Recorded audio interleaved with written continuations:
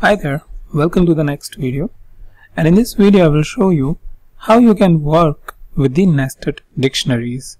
So nested dictionary is the reality, and you will, when you are working in the real-time environment or real-time data sets, you will find the nested dictionaries. So it's important to understand the basics of nested dictionaries about how you can access the data present in the nested dictionaries. So for that, I will first of all just paste it over here, the nested dictionary which I have created. So as you can see, what it has is the product A and its respective rank and sales value, right? So first thing is the main dictionary, upper dictionary is starting here, and one level down dictionary is starting over here. Even you can have over here after the colon, even if you want further nesting, you can even do that.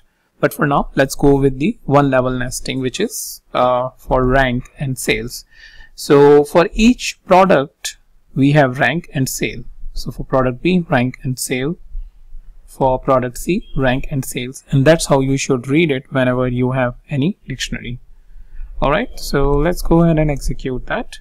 Now the important point is how I can access the elements of nested dictionary. And before I move ahead, I'll just show you the output, how it looks like. So this is how the output will going to look like for A, rank 1 and sales, for B, rank 2 and sales. Now what I want is rank underscore products. I want to access the rank of element A. So I will say rank products A and its respective rank. So what it will give me, the rank.